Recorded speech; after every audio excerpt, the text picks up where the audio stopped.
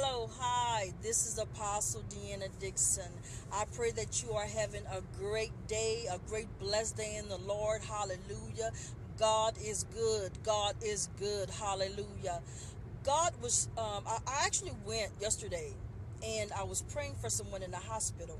And as the Lord led me in the spirit, he was saying, Deanna, what's going on, especially in this season, the enemy is hitting people so hard to where it is actually shaking your faith.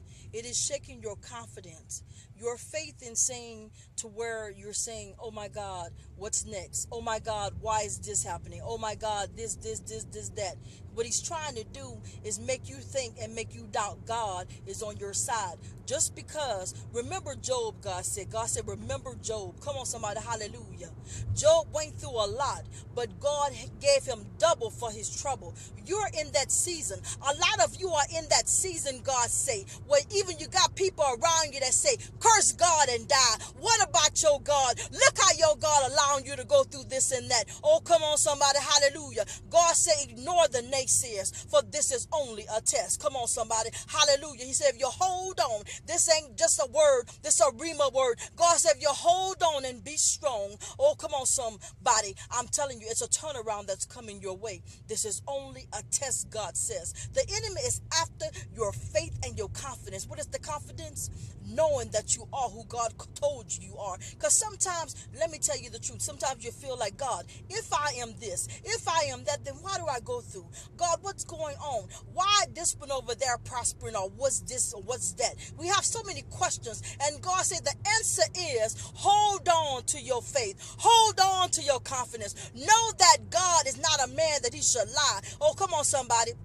If you look in the Testament, New Testament from the Old Testament, God always tested Abraham, Joseph, David. Come on, somebody. Noah. Everybody had tests. And they passed the test. But when they passed the test, what happened? I'm going to tell you what happened. They excelled. Hallelujah. Come on, somebody. God wants you to pass the test. Yes, he's allowing the enemy to do some things, but in this hour, but it is a character test. It's not just about monetary. It's not just about the dreams and the goals that God have showed you. God want to know, after I bless you, can you stand? Come on, somebody. Sometimes it's not even in the blessing. It's can you stand mentally? Spiritually, come on, somebody. Because you know how you get to a place and then some people fall because they haven't been able to stand. God wants to make sure when he bless you that you can stand in the blessings. Can you stand to be blessed? God said, oh, come on, somebody, hallelujah to his name. Be strong. How do you be strong, Apostle Deanna? You get in that word. Let me tell you something, and I'm telling you because this word is for myself as well. In order to get what you've never had, you got to do what you've never done. Come on, somebody. I'm with you. I'm with you. I'm praying. I'm praying. Come on, somebody. I'll stand in the gap with you. Stand in the gap with me. Hallelujah.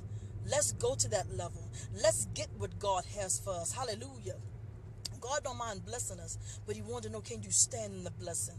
Oh, come on, somebody. Hallelujah. Can you be strong in the blessing? Because what you fail to realize is we ask God for blessings, but different levels, different devils. When God bless you, will you be tempted to go back to the world? When God bless you, will you be tempted to act arrogant? When God bless you, come on, somebody. Hallelujah. Do you understand what I'm saying today? Can you stand to be blessed? So God bless you, and I pray that you hold on, be strong. How do you stand strong, Deanna? You get on that face. You get on your face. I'm talking about prostate. It is the most powerful position of prayer, and you pray to your God, and you surrender to your God, and you get up with that word in you, and you go to bed with that word in you, and you don't accept anything less. Anybody talking negative? I don't want to hear that, because I know what God has shown and told me. I don't care what it looks like. I don't care what it feels like. I know that God will do what he said that he would do. In Jesus' name, God bless you, and hold on. Be strong. Come on, somebody. This is Apostle Deanna Dixon. Hold on to your faith and confidence. The enemy is after it. God bless you.